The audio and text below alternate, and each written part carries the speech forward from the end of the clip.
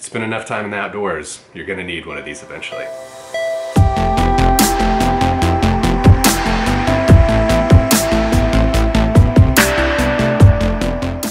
Okay, real quick, if you've never been to my channel before but you want to learn how to go ultralight sensibly and comfortably, click subscribe so you don't miss anything. So in over 2,000 miles of hiking and sea kayaking, I've never actually needed my sewing kit. I've always had one, but I have come across 2 people in that time that needed to repair their equipment.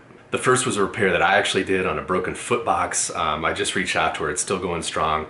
And then the second one was at the end of last summer, a friend of mine needed to repair his backpack straps. I was actually leaving him that day and that was gonna be a long repair, so I just gave him my entire kit. I've never got it back from him, so tonight I'm rebuilding my sewing kit and we're gonna go through what's in that. So the first is the thread that you use. You can go to like your mom's sewing kit, like her sewing box, and get like cotton thread out of there, and that's absolutely fine, but it may not be completely strong for all the like maybe some of the more comprehensive repairs that you have to do, some of the tougher repairs that you have to do. When I was thinking about redoing this kit, I remembered back to a company called Rugged Thread. I met them out in PCT days out in Cascade Locks. At the sort of festival for PCT hikers. They were there at their kiosk fixing everything under the sun. And so I reached out to them to ask them what kind of thread did they use when they're making repairs. For the majority of all of the repairs, they use something called Tex 40 thread. That's not the brand.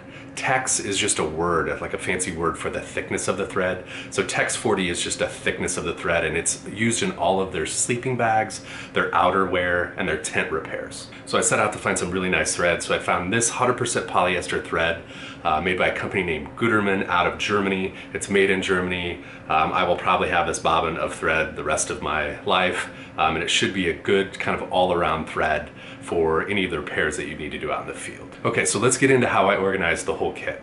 Okay, here's the stuff you need. We've already been over the thread, and the first thing we'll go over is cardboard. You can use any cardboard you want. I happen to find this thin type of cardboard, but just like dig around somewhere and find some cardboard. Next are needles. So needles are kind of a big deal because you want the eye of the needle, which is right here, to be large so you can easily thread the thread through that needle.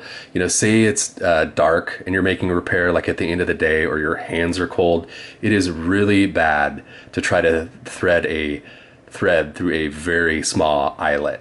So get these needles with big eyes. I have these linked below, so check those out, specifically ones that have large eyes. You also want needles that are relatively large. You may be pushing these through some, thicker fabrics or fabrics that are doubled over or even tripled over. So don't get small needles. In this sense, if you're gonna carry one needle out into the woods, it should probably be a larger needle. Something else that you have to think about when pushing needles through fabric is what you're going to push through. You can bring a thimble with you, but to me, if you just use maybe the handle of your spoon or the handle of your toothbrush to push the top of that needle through the fabric, that will be just as good as a thimble. But if you want to bring a thimble too, go ahead and bring that, throw that into your kit as well. So the final product looks like this. You can see the needle up here is stuck into the cardboard. I've wound the thread around it, and I've put a little cleat in the cardboard for the needle to kind of get started in. And yeah, that's the kit. There's not much, drama about it. The needle sticks into the cardboard really well. It's not going anywhere. I purposely left the needle out a little bit just so you can see it. I would push that in a little bit more. And for the past, I think 3 or 4 years, that's how I've carried my sewing kit. So let's weigh it. Okay, so let's weigh this in grams. And it actually isn't even registering on the scale. So you can see there's really no reason not to bring this thing. It's not even registering on the scale. I guess I'll call this 1 gram on my lighter pack list. There's one option for the kit. Honestly, when I was thinking, and this is the way I've carried it for years, but honestly, those needles that I ordered that I've linked below, they came in this vial thing. So here I have a needle with thread wrapped around it, and I also have a safety pin in there. If you want to use this vial thing, you can too, and let's see how much this weighs. So that's 4 grams. So that's hardly anything as well. If you want to do your kit this way, this vial is very, very light as well. Okay, so there's 2 very lightweight options for sewing kits. So now I want to hand it off to you. Tell me what you guys have in your sewing kits. whether you think there should be more, whether you should have different types of thread. There's also different needles, like hooked needles. Tell me if you have those. Just let me know what kind of like you're using in your sewing kits. I always get good ideas off of the people that watch my videos. If you want to get the thread or the needles that I talked about and that little vial thing, there's affiliate links below. That definitely helps out my channel. If you use them, I thank you a lot. It's a huge thing for me.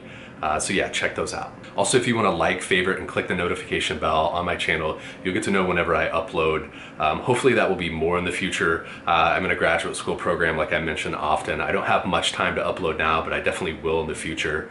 And yeah, I'm actually have over 50 video ideas that I want to bring to you guys, but I just don't have the time right now. So yeah, thanks for watching, and I will see you in the next video.